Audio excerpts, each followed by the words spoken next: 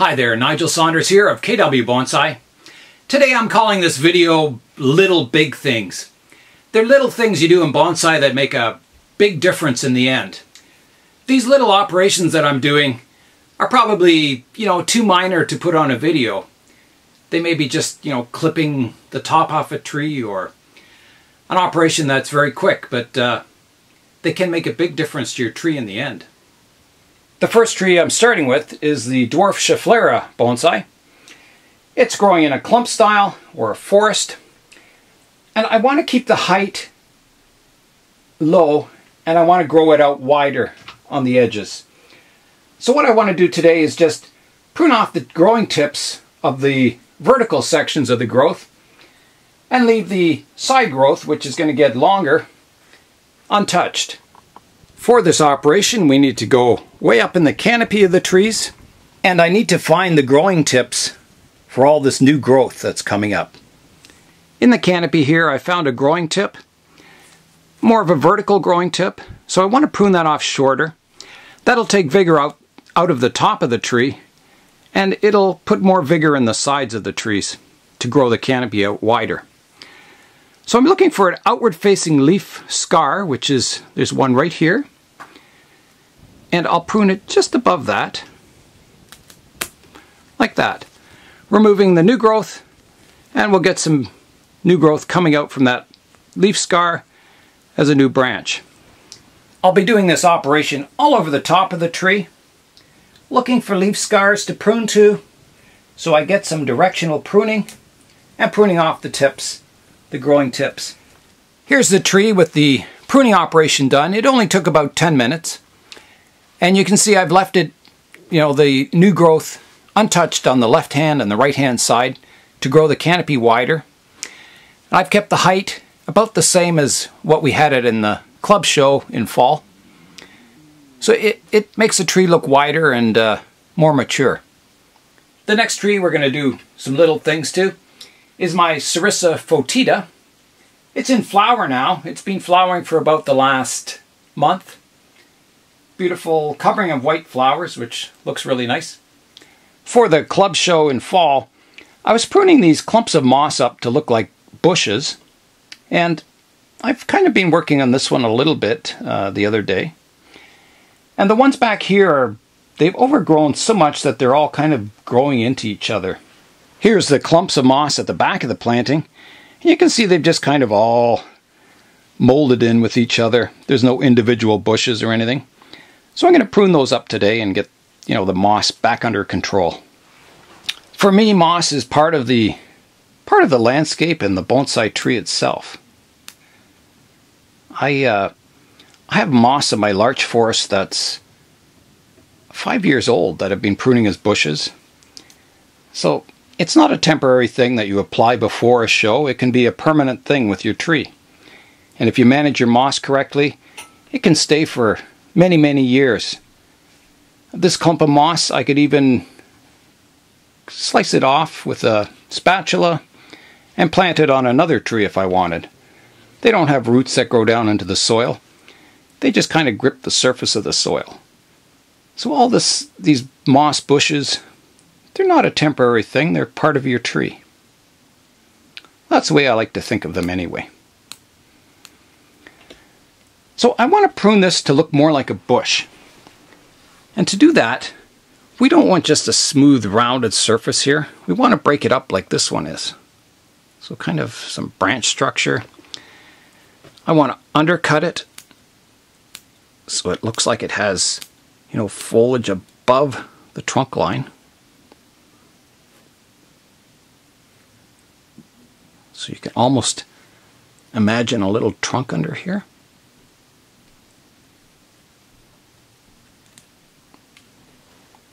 Now there is a limit, you can undercut it, but you can get it undercut quite a bit.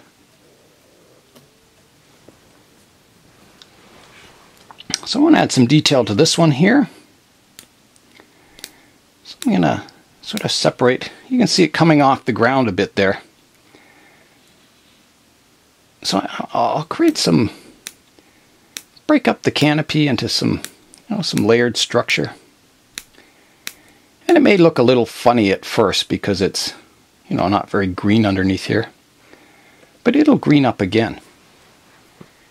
You just need to keep your moss, you know, give it a good soaking twice a day. Like that. Keep it humid. And it'll grow really nicely. So I'm just breaking up this moss to look like little bushes. You can use tweezers too to separate kind of the line between your bushes, just to clean out some moss to give it a sort of a division line like that. The best thing to do is go on the internet and look at pictures of bushes. So I type in African landscapes in Google Images and you get some really nice pictures of some landscapes. You can study, see what the bushes look like under these Acacia style trees. For the clumps around the back, I'm going to tweezer out the moss between the bushes. Little bushes like this can really add to the miniature appearance of your tree. Kind of adds a magical touch to your bonsai. Almost creating a miniature landscape that matches your scale of your tree. I've got the moss bushes pruned up. I've got them various heights, sort of slightly different styles. And yeah, they look a lot better. They're individual bushes rather than one giant piece of moss. Up top on the tree, you can see all the nice white flowers all over it. Here's a shot of those flowers. The tree does, however, need a slight pruning to the top. Some of these long shoots we can prune back. And just give a overall trim to the top of the tree. For the top pruning, I'm just going to use a regular pair of scissors. They're nice and long, the blades, so I can get a nice curve to the top of the tree. So there we go.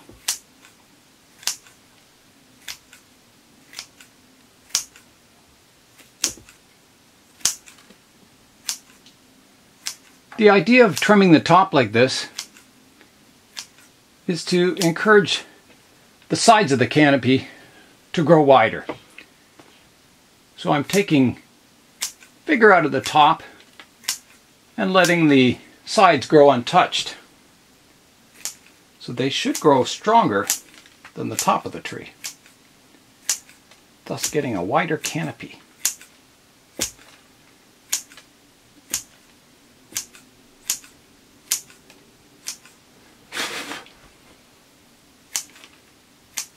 And we'll get some back budding and a little denser growth on top.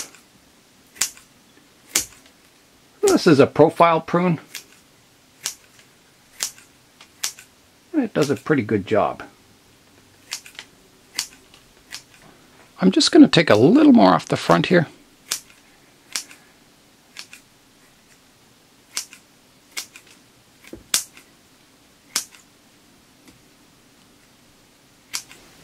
Under the canopy, you can see there's a few branches that are kind of drooping down over here that I think would be better pruned off. So this one right here, it's contributing to the width a bit, but I don't like it hanging down like that. So I think we're just going to remove it. Like that. This will grow as a nice cutting too. There's a few low branches on this side too that can be removed. That one there. I don't know if I want to remove this one. It's kind of contributing to the width, but it is low.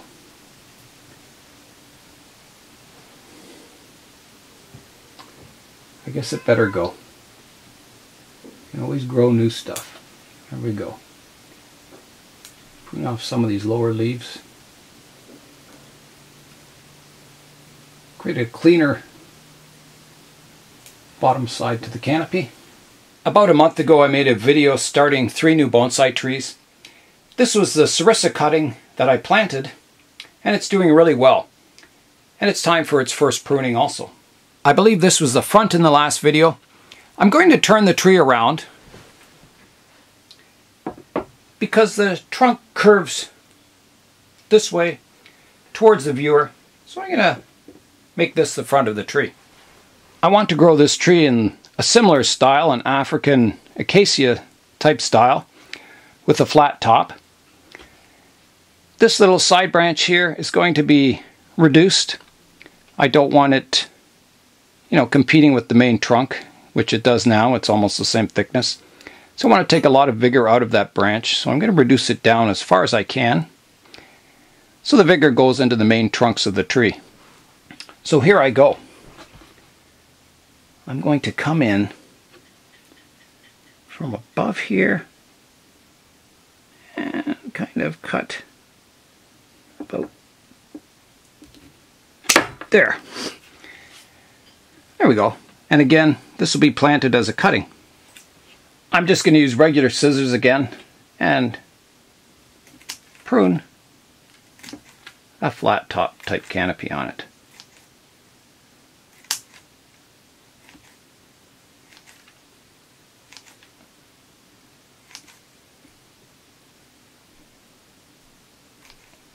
Like that.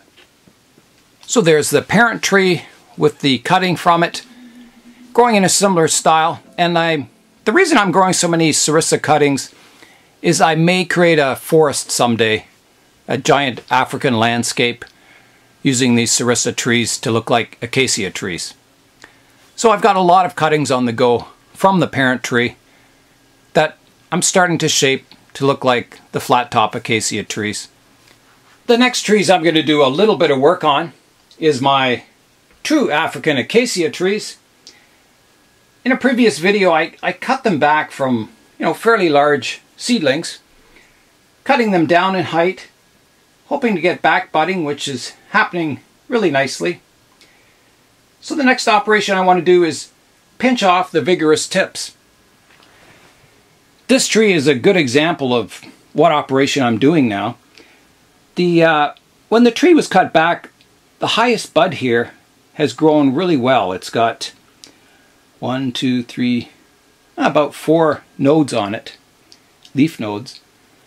Whereas the lower buds have sprouted leaves, but not really branches. So all the vigor is going up the tree and to this one branch. So what I want to do is cut off the tip of this branch, which will signal the tree that it shouldn't be growing here, and it'll sprout branches out down below. So here I go. I'm going to cut the tip off, and I'm going to go, this is our apex, so I'm going to take it right off to this first leaf here. Right to there. That will reduce the vigor in the tip of the tree and encourage these lower buds to develop into branches. The cuttings that I took of the Acacia trees, you can see the woody one here is growing new leaves, so it looks like it's survived. It's growing as a cutting. The other one, which was a midsection cutting off the branch, has also grown leaves on it, so it looks like it's survived. The tip of that branch didn't look like it survived, it just dried up. So it looks like with the Acacia cuttings, the older woody sections seem to root better than the younger sections. And all the trees that I put in water have died. So far anyway, they're still looking miserable. But cuttings in the soil, woody cuttings, look like they've rooted and are doing all right.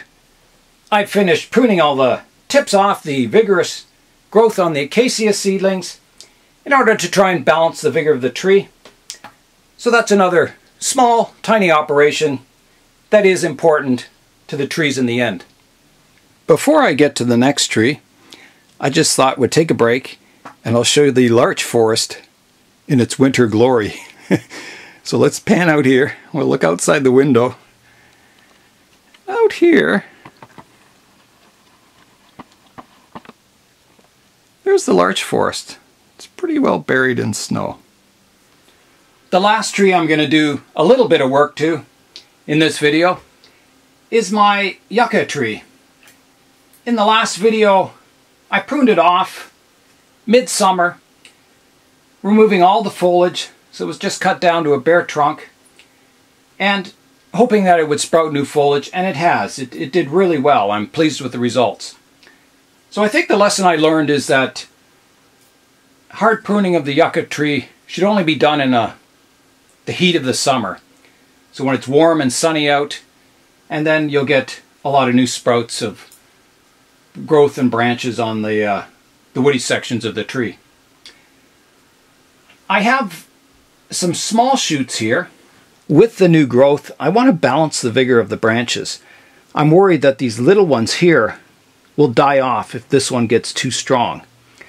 So what I want to do is prune this back, leaving green foliage on it. I'm not going to cause it to die, but I want to prune it back to take vigor out of this, really thick one that's growing well, and try and encourage vigor into these small ones. So here I go. I'm going to come in right about here, leaving some green leaves, but cutting the tip off. I want to do the same on this one back here. So again, I'm trying to reduce the vigor in the strong shoot and increase the vigor in these small ones. So here I go again. There we go. The last branches that I'm going to cut back are these vigorous ones on this side of the tree. So again, I'm going to just come in and prune them right to here.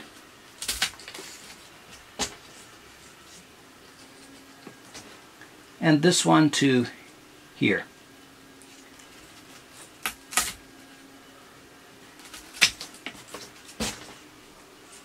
That looks good. So we're leaving green growth in all our growing tips, and we're trying to balance the vigor of the tree. When I cut back all the new growth in the summer, I did get some sprouts of foliage coming out from the base here. So I just carved those out so they didn't grow from the base. I didn't want any branches coming out here.